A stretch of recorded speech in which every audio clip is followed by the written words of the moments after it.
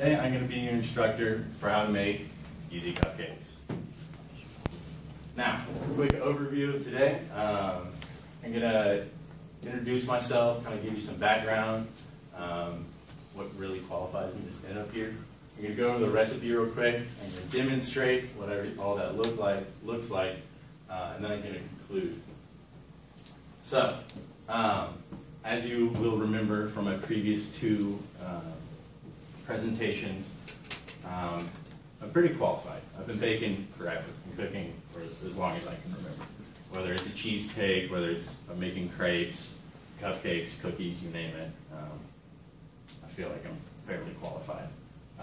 And then in the last presentation, I explained what all these ingredients do. I also brought some in for you all to try. And then there's the purpose of this whole presentation. That's going to be for me to show you how to make the cupcakes, and then y'all can do it on your own. So, the recipe itself. I've shown it to you before. It's on your handout. Real easy. You've got German chocolate box cake mix. You can find it everywhere. It's like $2. Next, you have your pudding mix. Your pudding mix is going to come in two sizes. There's a smaller size, it's about like that, and then there's your larger, about 6-ounce size. You're going to want the 6-ounce size, because believe it or not, this recipe was intended for a bundt cake like pan, but I found that it works better in cupcakes. So, you got your pudding. Next, you also have your eggs. You're going to need 4 eggs, large eggs. You know, everybody knows eggs. You can buy them in half dozen, pretty straightforward. Then you're going to have sour cream. So 2 cups of sour cream, 16 ounces, 1 cup is 8 ounces, or you can buy it in a pound. It's like $2. It's pretty easy. It's going to help keep it moist. Next, you're going to have vegetable oil. You probably don't need to buy as much as I have here, but it's what you can find at Walmart, Target, Payless, you name it. Everybody has it. Canola oil would also work. Olive oil would definitely not work. It's got too much of that olive taste. Let's be like real. No one wants olive cupcakes. And then it calls for 1/3 of a cup of Kahlua, but vanilla also works as well. I bought this at Walmart. It comes in a nice little 3-ounce bottle here, and all you need to do is just dump it. And then last but not least, the chocolate, the party. Everybody loves chocolate cupcakes, but chocolate chips are where it's at. This is a 12-ounce bag, so you can just dump half and then eat the other half if you want. And then you're just going to put everything in that bowl. You're going to mix it all up together. And then using I like to use a large tablespoon. You just kind of spoon it into the individual cupcake liners. You can use just the pan itself. You don't have to use the cupcake liners, but you're going to want to spray the pan with cooking spray, PAM, so that they don't stick. I just find that using the cupcake liners makes it very easy. I'm going to show you how all this goes in there. So first what I'm going to do is I'm going to take the dry ingredients. So that's going to be your cake mix, and that's going to be your pudding mix. And so get yourself a nice big bowl. And just go ahead and rip it open, slice it open, whatever, and dump all of it into your bowl. And what that's going to do is the reason why I like to put the dry ingredients in first is that it's easier to stir in the wet ingredients after you have put the dry ingredients in. Less clumps form that way. Whereas if you put your wet ingredients in first and your dry ingredients, you need clumps, and that's just going to lead to a very inconsistent product, and frankly nobody wants gross cupcakes. Then you're going to go ahead and take your pudding mix.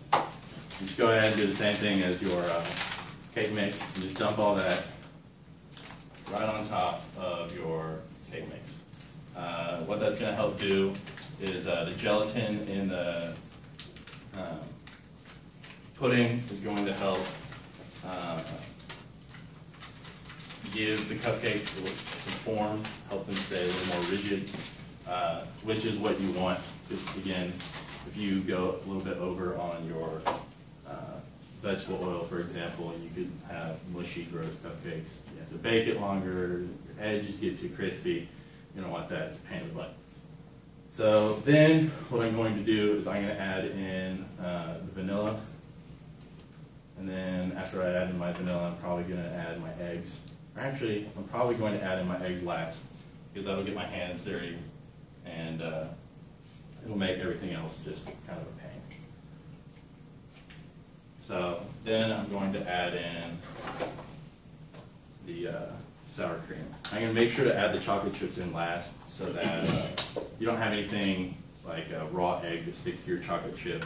You just kind of want to have all your batter mixed, and after you have your batter mixed, you want to add in your chocolate chips. So just go ahead and dump all the sour cream in there, all of it.